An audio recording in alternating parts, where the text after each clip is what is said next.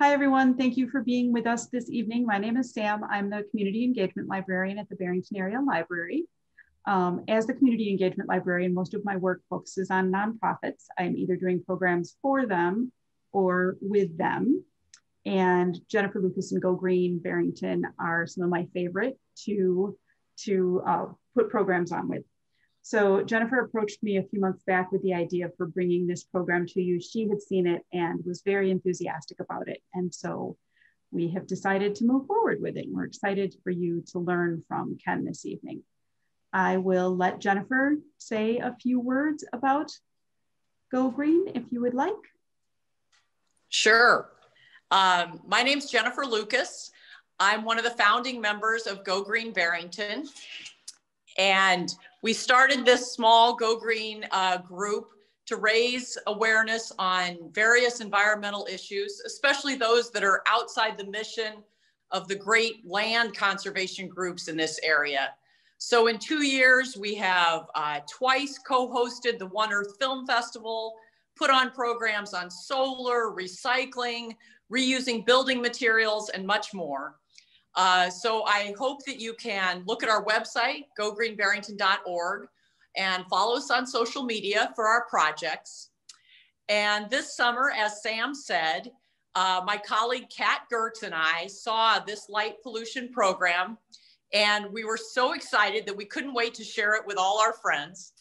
So I'm very grateful to the Barrington Area Library for co-hosting with us, and also to several groups in the area, the Village of Barrington, the Barrington Breakfast Rotary, the Daughters of the American Revolution, and the League of Women Voters, who all helped spread the word about this program tonight.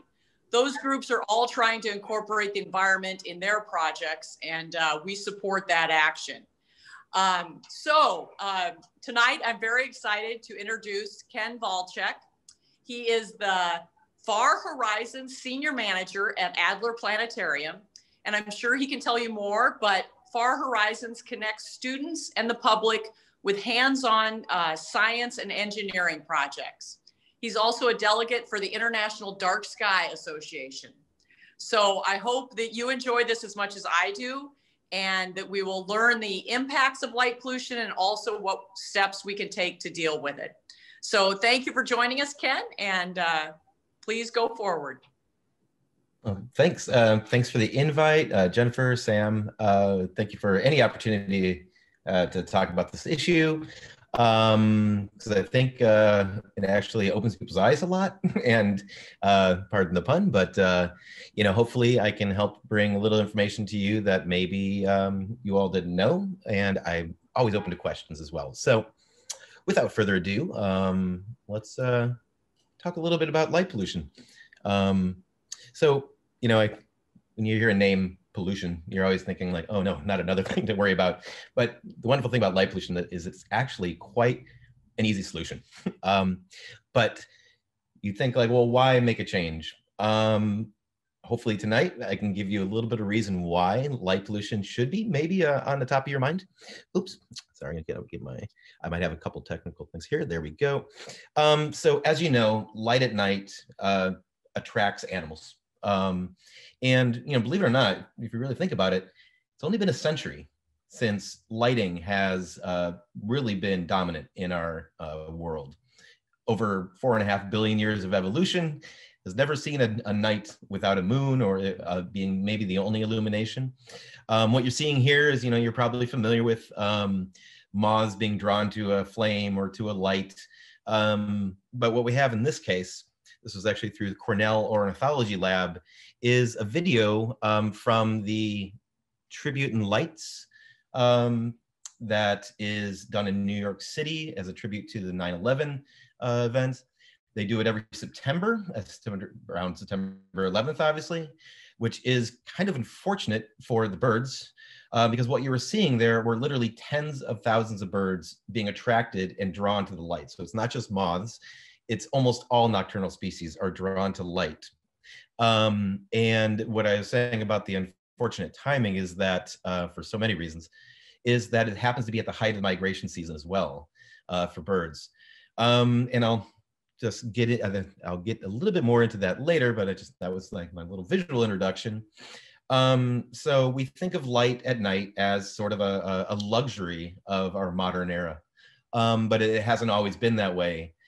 And I mentioned like all these millions of years of evolution of all the plants, animals, and us that have always had a night and a day, a night and a day as the pattern of our biology, of our ecology, of our environment. Oh, by the way, I have to apologize. I live next to a hospital, so every once in a while you might hear some ambulances going by. Hopefully it's not too bad. Okay. So the first thing that most people think of, especially we're urban dwellers, suburban dwellers, we're near one of the most light polluted cities in the world. The first thing you may think of is the stars, the night skies. So it'd be great if everybody had their video on, but I know you have the choice. But like general show of hands for the folks I can see, who has ever seen the Milky Way with their own eyes? Yeah, I see a few. As part of what I do at the Adler Planetarium, we do a thing called, well, when we were open before COVID, with the Space Visualization Lab was a place where a scientist could actually talk to the public. I would ask that question frequently, and it's sort of a sad tale that I would say that if you're under the age of 40, you probably didn't raise your hand. So, oops, let's see if I have to. Because things have changed so much in our environment. Let's see if here you go.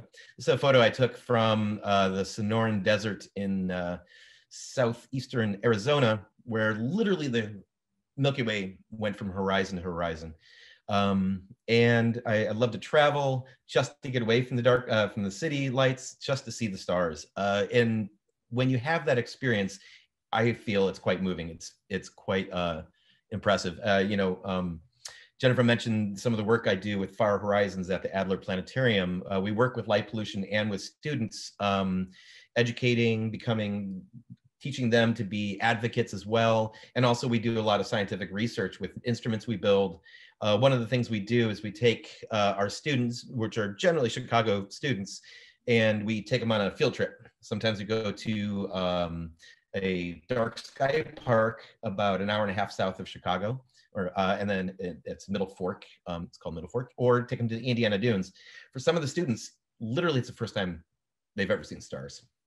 And that shouldn't be. But we know the reality. This was an earlier trip I took to Gila National Forest. I literally just had a point and shoot camera and adapted it so it could take some nighttime photographs. This was the view I got when I first stepped out one night from my tent and shot a picture of the Milky Way looking up. I wanted to test my camera out though, so the 2 nights before, I was up on my rooftop in Chicago and took the exact same camera, exact same exposure, and this is what I saw. Let's do a little comparison again. These are literally the same camera, the same exposure. This is what we see. This is what we could see. Just one fact that's come out from some research that uses global maps of light pollution is that because of light pollution, 97% of US residents cannot see the Milky Way from where they live. The vast majority of people in the United States and across the world live in or near urban environments these days. And urban environments obviously are the ones that are producing the most light pollution. But for us, 100% of Chicago residents cannot see the Milky Way from where they live. On this gradient we're seeing here, you'd have to be, I took out everything, where the color is where you could not see the Milky Way. So you'd have to be in some of the clear area to be able to see it. So from Barrington, you'd probably have over an hour drive maybe to even get close to a place where you could maybe see the Milky Way. And it didn't always, like I said, wasn't always that way. So the night skies, yes, there's obviously something that we're losing there. For me, who works in astronomy and also with the public, actually having the opportunity to see the Milky Way is our connection to the universe. But there's so much more. You could say, well, maybe that's not a tangible effect to my life when it comes to the impacts of light pollution. Well, ecological research. And by the way, this is a relatively budding science. It's only been about the last 30 to 40 years that we've actually had data that we can start to learn what the effects are of light pollution on our environment. Most folks have maybe heard of the effects of young turtle hatchlings, sea turtle hatchlings in Florida. That was one of the first studies that came out that showed a direct impact of light pollution on animals. I think it was started really in the 70s, and what they noticed was these hatching sea turtles would go toward the light. And why would they do that? Why would a sea turtle, you know, newly born sea turtle, go to the light when they're trying to go to the sea? The reason why is because imagine a world without light at night. Now, you know, they're very prone to predation at the time when they're born. They need to run to the sea as quickly as possible. And in a pristine environment, the brightest area would be the ocean. It's reflective, the stars reflect off it, the moon reflects off it. And you wouldn't think that the same thing would happen for, you know, grass or sand and things like that. So that's how they find their way. Obviously, if you see a street light, it's going to outshine the moon, and it overwhelms their senses, and it literally draws sea turtles away. Mitigation factors were put in place since the study came out. I think it was, like I said, in the late 70s, early 80s, and it has improved the environment a lot. Oops. But that was like what I mentioned was one of the maybe the first hard impacts of light pollution on a species was. This is, you notice, September 10th, this is a radar image of the United States. And what you're seeing on the radar, you're used to probably seeing radar and daily weather forecasts reflecting off of clouds, seeing, you know, storms coming in. This is actually the intensity of birds. There's so many birds migrating in September, which is obviously the fall migration. They actually get picked up on radar. All the green dots you're seeing are active radars, weather radars. And now what I'm going to play is a video here. And you see the red line over on the East Coast? That is the line of sunset. So now I'm going to play this video and you'll see the setting sun. And let's look what it does to migration. Now, before I do that, take a look at the scale down here. It's a logarithmic scale, which means every increase is a multiple of 10 to the previous. So you see some of these areas, maybe around the corner of Missouri and Tennessee, is somewhere in the range of maybe 1,000. And what I mean by that number is 1,000 birds per kilometer within an hour. So within a kilometer of that radar, we're seeing 1,000 birds moving within an hour. So now if I play this video, we'll watch sunset over the United States. We're literally seeing tens of thousands of birds per hour, per kilometer migrating. And you notice where their migration pattern is. As the sun rises, by the way, you see that start to drop off. Of the over nearly 650 bird species native to North America, over half of them migrate, and over 60% of those migrate at night. So at the height of migration season in the spring and the fall, there are literally tens of millions of birds passing through the Midwest every night. Beyond that, I try to always update my slides as much as possible. This is a photograph from Iowa. And I saw it on Twitter and I contacted the person who took it and I said, like, oh, this is really interesting. They mentioned what it was, but it's like, it looks like a pixelated photograph. And I was like, oh, that's an interesting Instagram filter, right? Well, this was actually the mayflies spawning, and they are actually mating, I should say, at this time. Mayflies, you'd think like, well, who cares about a mayfly? Well, if you're a fisherman, you should care about mayflies because fish have in a sense, they need mayflies as a really important part of their food chain. And if you know anything about mayflies, they actually have a lifespan, an adult lifespan of 1 day. They have one night to mate, and that's it. Now you can imagine if you're, in a pristine environment, they would all be at where they. By the way, I'm not an ecologist, but they would all be where they're living, mating, and that would be the cycle that they need to replenish the species. Obviously, when they're drawn to light, that disrupts this entire cycle. Now you'd think like, okay, maybe mayflies are my favorite thing in the world, but as those downstream effects, quite literally, affect the rest of the food chain, it does actually have quite an important impact on the rest of the ecology of systems like this. So in a recent talk, I saw this, researchers out of Denver said, moths, okay, let's talk about another insect. Well, you maybe don't think too much about moths other than, some of them are pretty, some are, interesting, but they're also incredibly important pollinators. And also they're incredibly fundamental part of the food chain as well.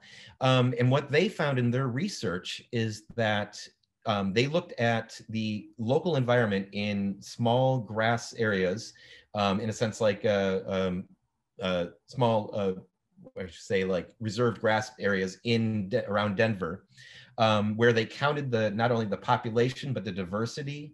And also they realized they should be looking at the plants. What they noticed is under artificial lights, where they had areas that had lights directly above them, the plants actually were altered.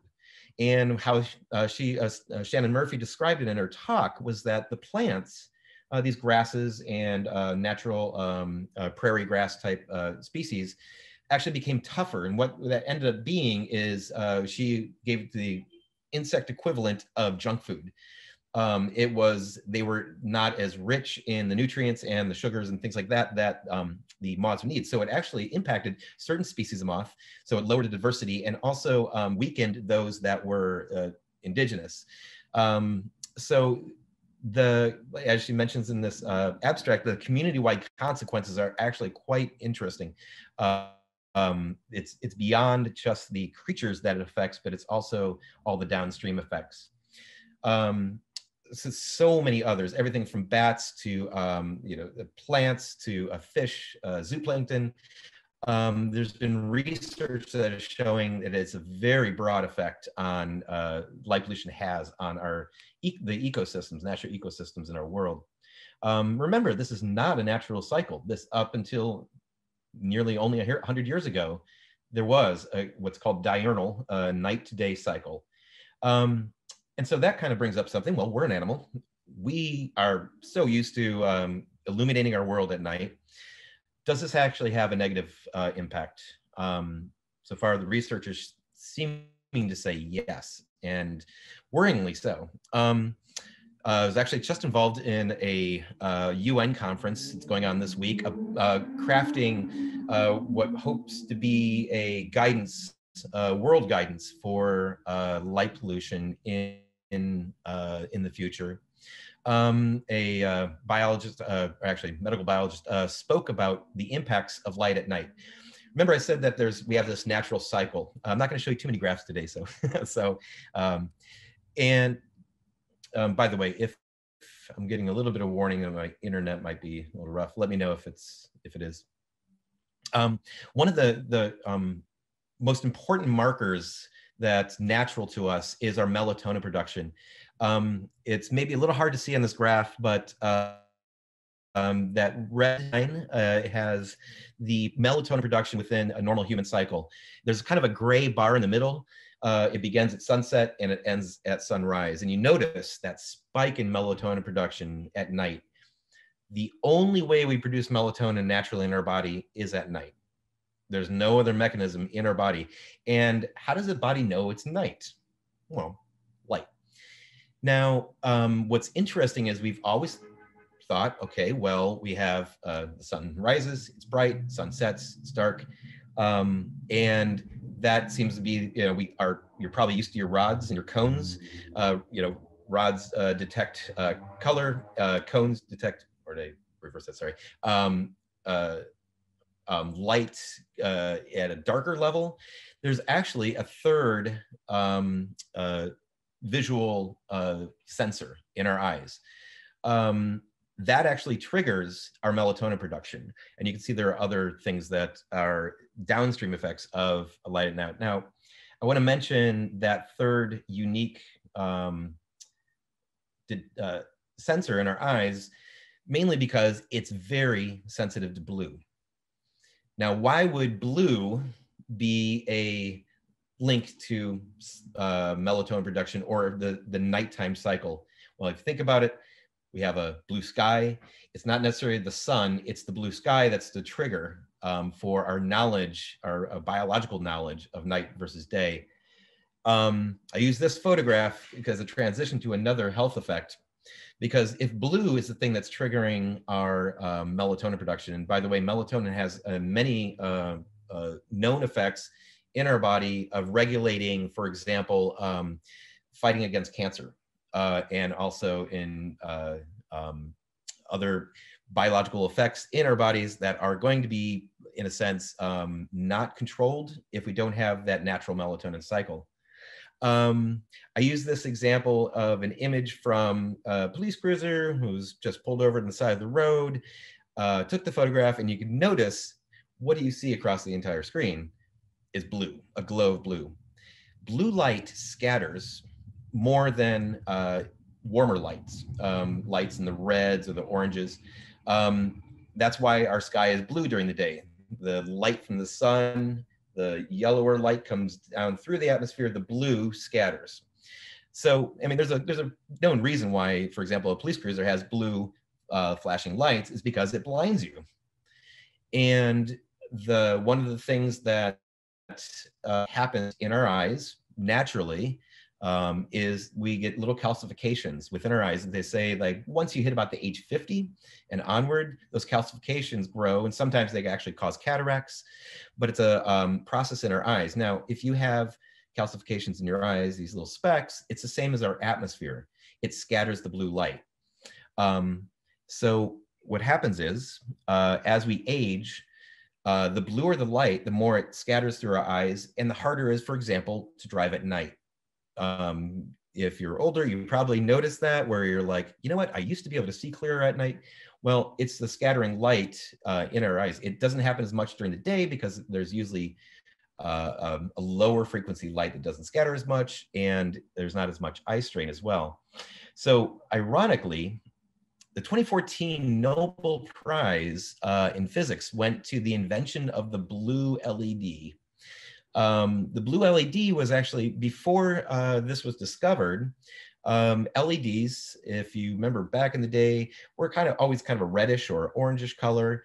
It took a whole different kind of science to create a blue LED. You're like, oh, great, we have a light that could be whiter.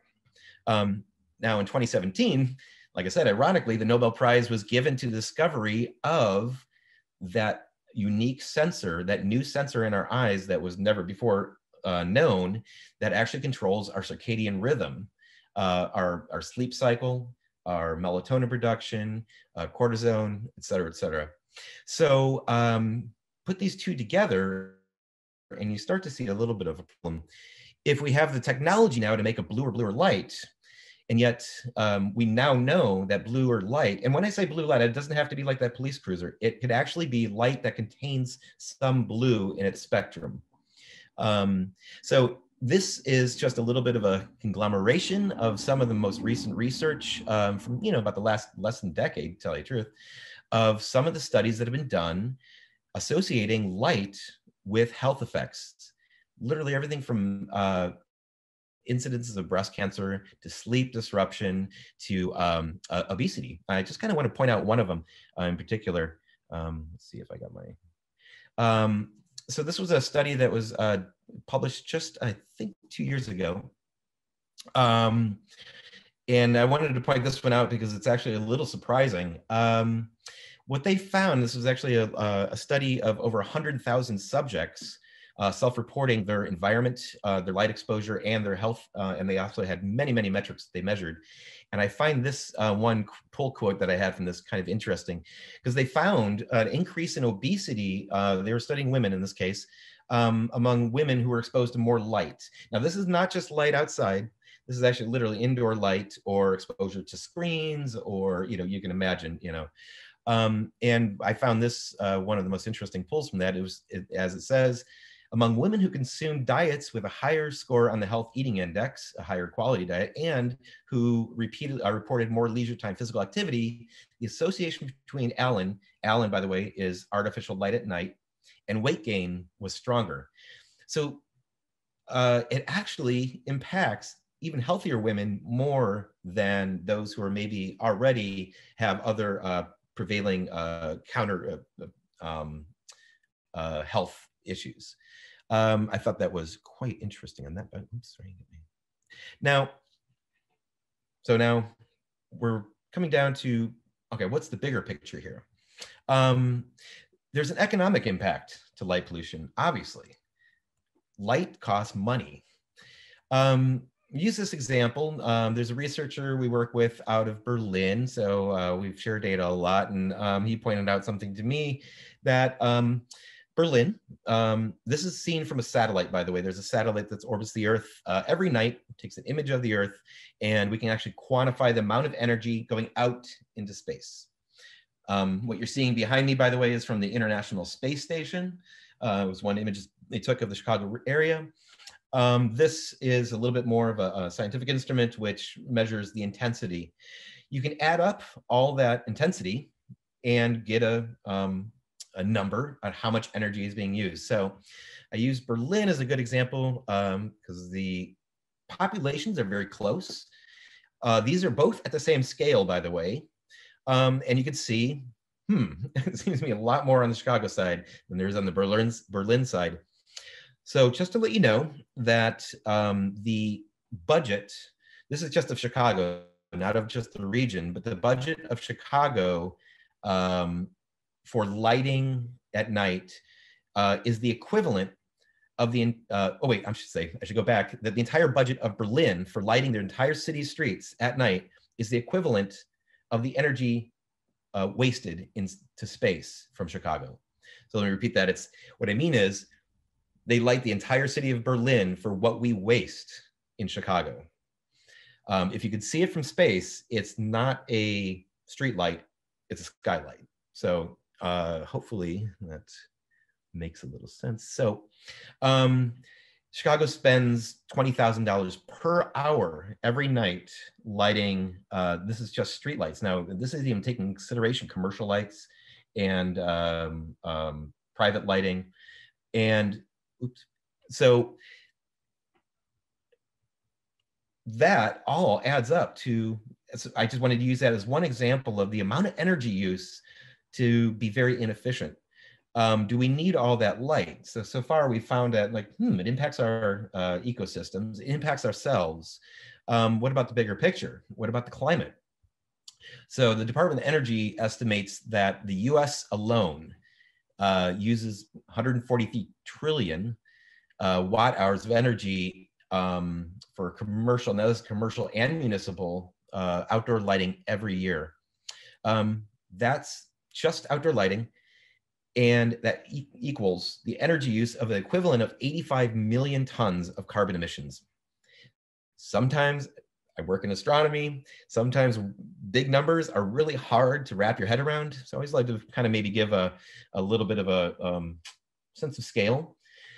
85 million tons of carbon is the equivalent of 13 Great Pyramids of Giza sent into the atmosphere every year, just from outdoor lighting in the United States alone. Imagine the carbon footprint of that. So quite often when I spoke, especially if I speak to decision makers in governments, and they're saying, well, we need light for safety. You can't have dark streets because they're going to be unsafe. So here is a photograph of my street. I came home from an event at the Adler Planetarium. It was about 10 o'clock at night. And the first thing I did was, and didn't even notice what was going on, why it seemed unusual to me, but okay. Seemed pleasant enough. I got my dog, took the dog for walks, waved hi to neighbors. We talked and and then it was like, wait a minute, then it struck me. It's like, oh, I found out there was actually a film shoot by the way, this is like last year, there was a film shoot down the block where they requested the streetlights be turned off. And so it's like, oh, I had an opportunity, because you always want before and afters, or, you know, comparative data when you're a scientist. So I came out and took a whole load of photographs. And then about 2 hours later, about midnight, they turned the lights on. Now, I want you to visually look at the scene and see if you're, you know, I think if I saw someone walking down the street or a car coming by, no problem identifying. Our eyes are amazing instruments. We have an amazing dynamic range within our eyes. It's like a window, but that window can shift. This is what it looked like 2 hours later. This is what it normally looks like on a Chicago street at night. Now, remember I said it's like your eyes are like a window and they shift. So you have to adjust. Just like at daylight, your pupils shrink, so you can actually adjust to the brightness of the light. Same thing happens at night. So our eyes shift. Now what happens is dark unlit areas become darker and bright areas you normalize. So you're actually creating more contrast. And what happens when you have more contrast is that you can't see things as well in the dark that aren't lit.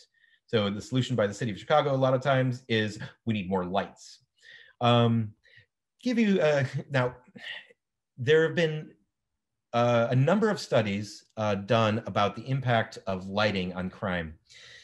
A lot of those studies, most of those studies, have been done on perception. Now, perception's great. Obviously, if you had a choice of walking down a dark street, walking down a lit street, you would probably tell a surveyor, I would rather walk down the bright street. I feel safer.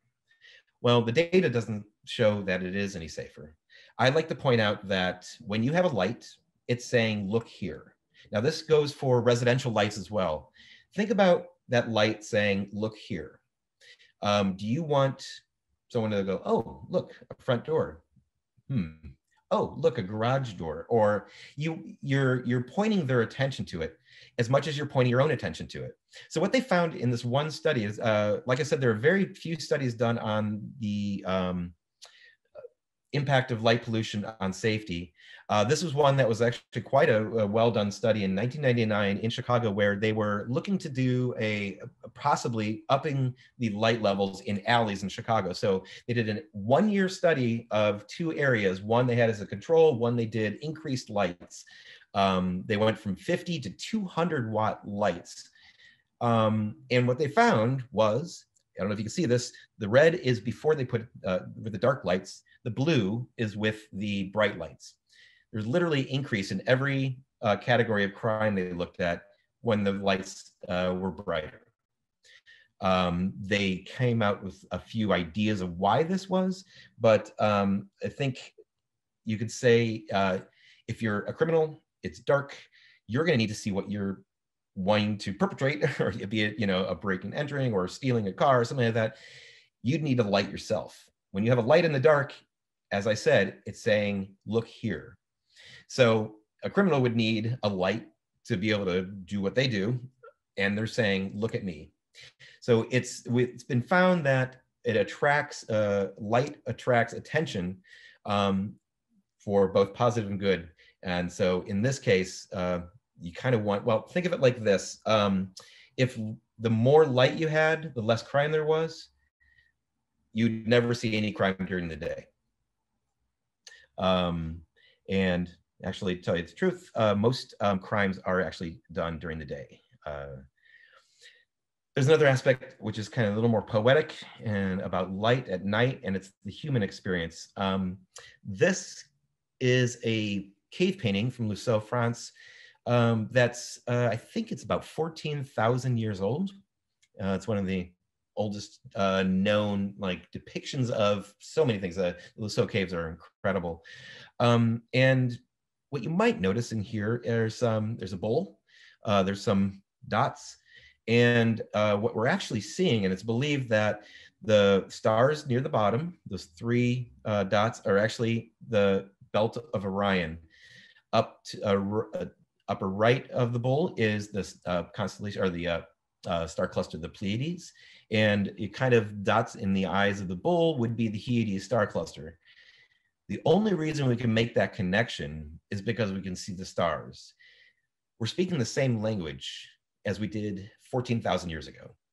And we need that language to be able to understand who we are, what we appreciate, and how we see the universe.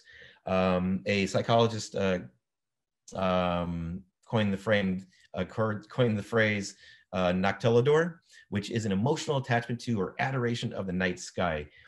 He actually did, this is from William Kelly, he did some research into taking psychological research and sociological research into those who showed an appreciation or had experience with the night sky, and looked at what the traits that those people say it inspired, and also found, as you can see from this quote, there's literally an artistic sensation or a cognitive inspiration that comes from our experience of the dark, of the night, of a peaceful environment that quite often we miss because we don't have that experience anymore. So I just want to finish by giving you some tools. Say, okay, you told me all this, but is this problem bigger than all of us? And I'd like to say no. Now, I gave some of the impacts that light pollution has, and I just kind of want to tell you what you can do about it. Give you a little recommendation about how to perceive your environment maybe a little differently, and how to start thinking about solutions. So this is my little way of kind of getting across some of the main points of light pollution, and maybe this sticks in your head. I always like to say the what, where, when, and warm. So I'm doing a little riff on the journalistic sort of way of thinking. Only watt is needed. So only the wattage that is needed. Do you need a 100-watt bulb, or would a 10-watt bulb suffice? There's the where. The where is it needed? Is that light shining out into your eyes, where it's blinding people and driving by? Or if it's at your house, is it making it hard to see the address on your house? Is it shining into neighbors' windows? So put that light to where you want it.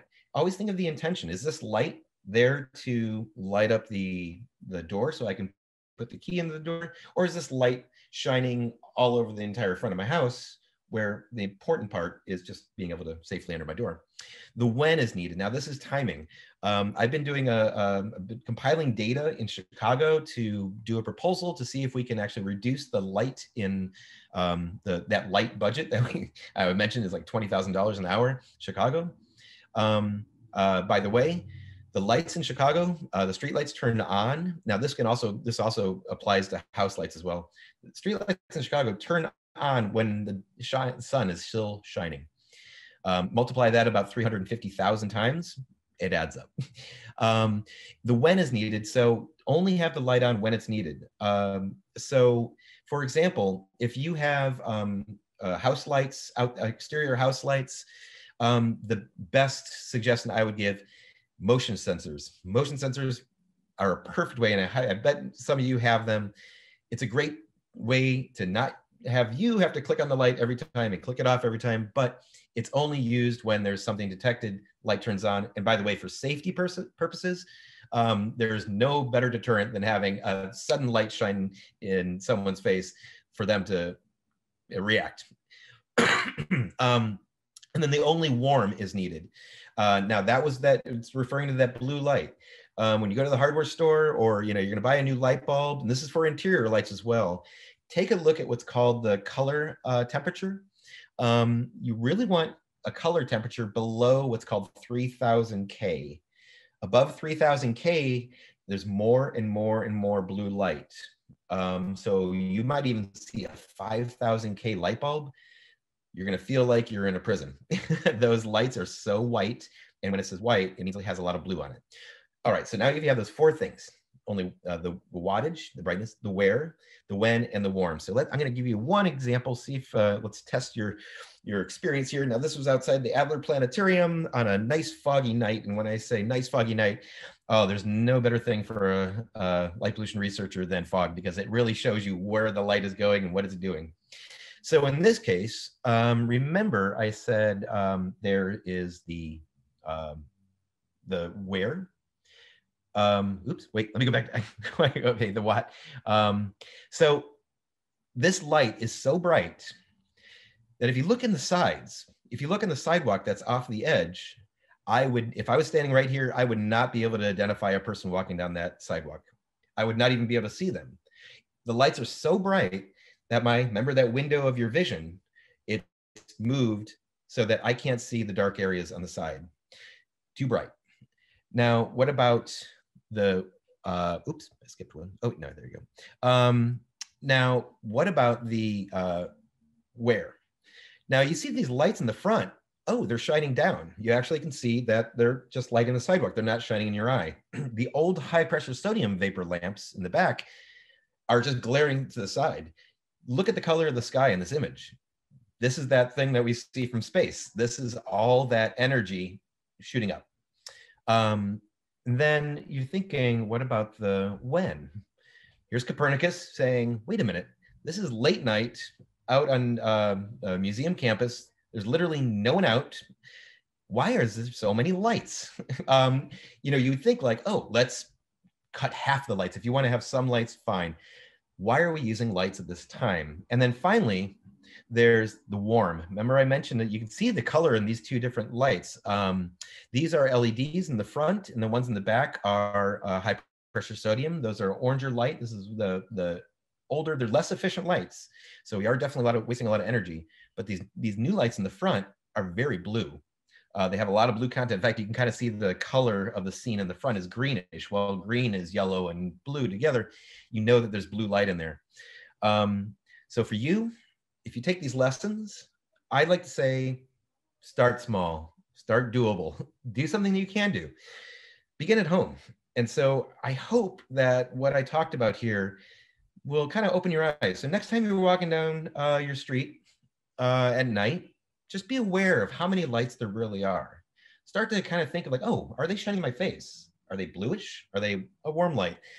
Why are they still on? Those are the questions you should ask yourself. And you can change the environment in your own home and around your own home yourself. And I think, you know, if you're inspired, hopefully you do make those changes.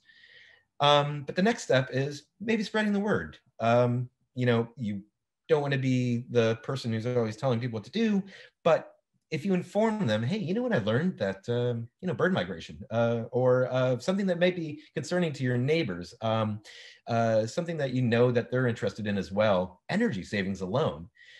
Start spreading the word, and maybe you can, I don't know if you have neighborhood organizations, but maybe they could do the same thing, saying, hey, yeah, let's you know, change the way we light our porch lights and things like that. Obviously, the next step is kind of going to making the case to your community, maybe to your town.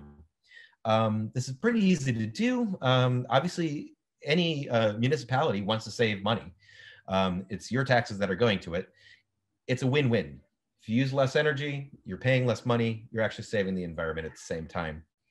And then finally, there's joining the world. The IDA, the International Dark Sky Association is the largest world advocate for light pollution issues. And you can become a member of the IDA. Just go to darksky.org. Look at some of their content they have there. I was mentioning a lot of what I touched on is just a brief introduction. The IDA has so much wonderful content about what you can do, the impacts of light pollution, and how you can, you know, change the light in your own home, how you can protect yourself indoors and outdoors to the negative effects of light pollution. Or if you want, we are actually in the process with a few other folks of trying to form a IDA Chicago chapter, as a Chicago regional chapter. So this will encompass everything from Wisconsin to almost the Michigan border, kind of coming across Lake Michigan. We would love your help. If anybody's interested in joining that effort, we want to get the word out.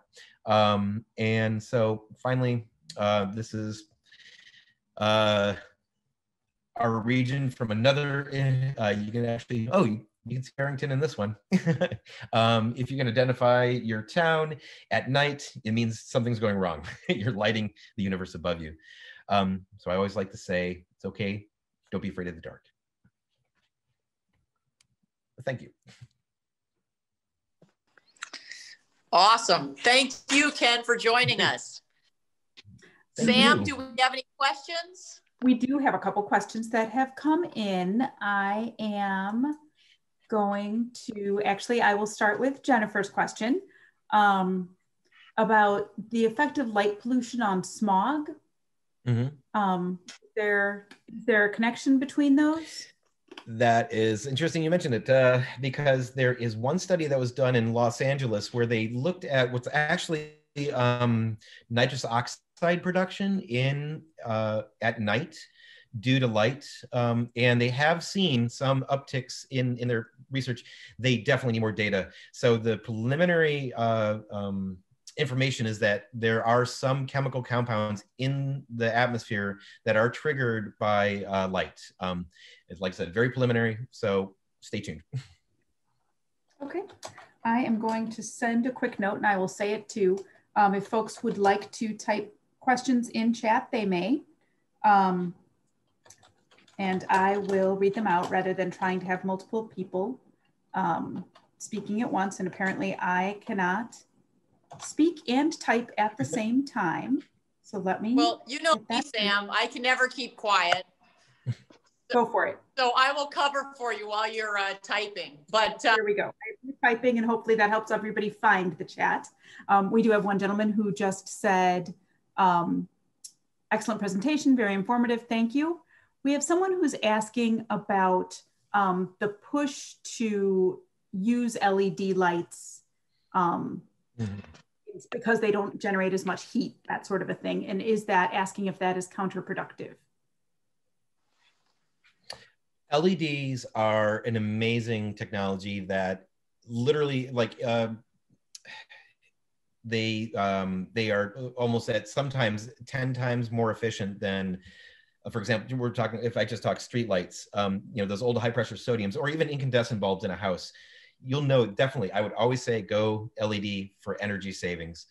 That's where that recommendation about getting warm LEDs is very important, because it was really the production of the blue LEDs that made them commercially viable, because old LEDs are very red. And people were like, well, this is too red. I don't want this in my house or outside. But then with the introduction of blue LED technology, we were able to get what we consider a white light.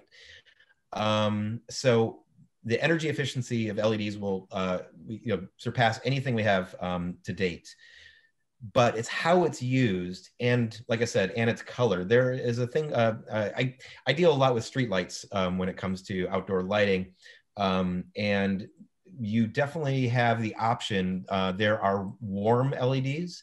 So like I said, if you're gonna do some outdoor lights at your house, look for a warm LED. Like I said, 3000 Kelvin, 3000 Kelvin or below. So if you find one that's 1800 or 2200, oh, go for it. So they're going to be efficient, and the color is going to be right. And so the key is also using that light in the right way. If you have the most efficient light in the world, but it's shining up, you're not gaining the benefit of that energy efficiency. Okay, thank you. I know I recently replaced track lighting that had halogen bulbs in it with warm LED. And first off, I'm not nearly as warm when I'm in that room with those lights on anymore, and it's much more restful. We have a question, and this might be a little tough to answer without looking at, directly at statistics, but just asking about the comparison between Cook County and Berlin.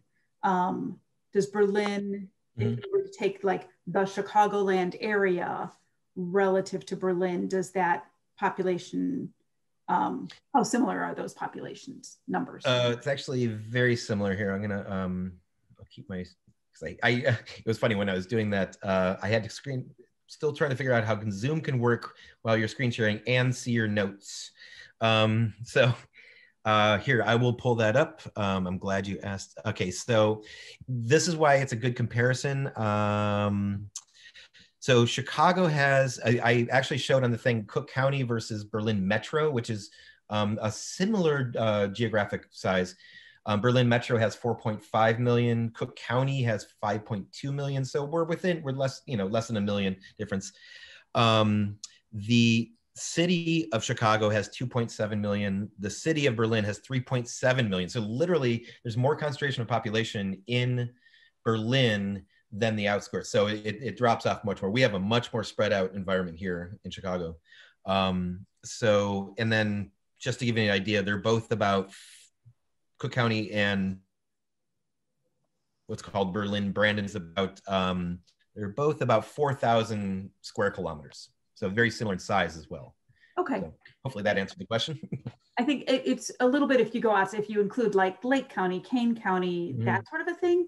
But even looking at the map behind you, it looks significantly less bright when you get further out from the city, which is where those, where those other suburbs are located. So I know the person who's asked that question, Christine, I'm sorry, I didn't mean to say your name out loud. We can look at it at the library. I can pull up some census data for you to kind of compare those. So we'll take a look at it. I think. And by the way, I'd be happy if you wanted to share my email address I had in there.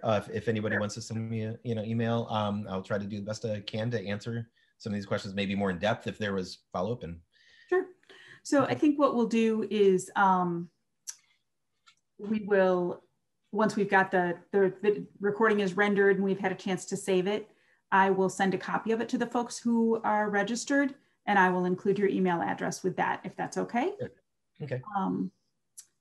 Any other, we had one question that was about the effects of excess light on fish. Yes. Oh, actually, there's a incredible. If you search for Lake Lab, Lake Lab is an ongoing research project in Germany where they're doing exactly that. They've literally created these giant, in this lake, these giant ecosystems that they illuminated different illuminations, and they have found one of the main things they've found is that like zooplanktons and other things that the fish survive on, when there's a lot of light, too much light, they actually don't come up. They're looking to protect themselves in the dark. And then what happens is that population gets thinner. And once again, this is a food chain event, and they have found that it weakens the fish populations. And it's very similar to the effect that we had from the mayflies, where when that choke point of a food chain is diminished, it has many downstream effects. So yeah, they have found a lot of direct effects. And then also salmon, spawning salmon. A lot of areas in the Northwest will have illuminated bridges over rivers that the salmon spawn on. And they have actually found that it disrupts their mating cycle and their migration cycles too. So light's going directly into waters. In fact, there's a movement now to try to eliminate downlit bridges. You might see this is kind of a trend I know in Europe specifically, is they'll have all these downlit bridges, so you're literally lighting the water, and it has very direct impacts to fish populations. Yeah. Okay, thank you. We have a question as well about on that you said start with yourself, then your friends and neighbors, your community, and then the world. Where do all the office buildings in Chicago that leave their lights on all the time, where do they fit in that? When should that's a good question. It violates all those four things that I mentioned, the what, where, what, warm. And yes, this is where I think there's, let me just say the one success story. There's a thing called Lights Out Chicago, which if you're a bird enthusiast, you've probably heard of it. It's an effort to have, during the height of migration season in the spring and the fall, to have buildings downtown lower their lights or even turn off their lights to try to mitigate the damage during bird migration and the mortality of many birds during the height of migration. It's an effort. I mean, it could always be supported. The Chicago Ornithological Association, the Audubon Society, I know work very strongly in those field in that effort.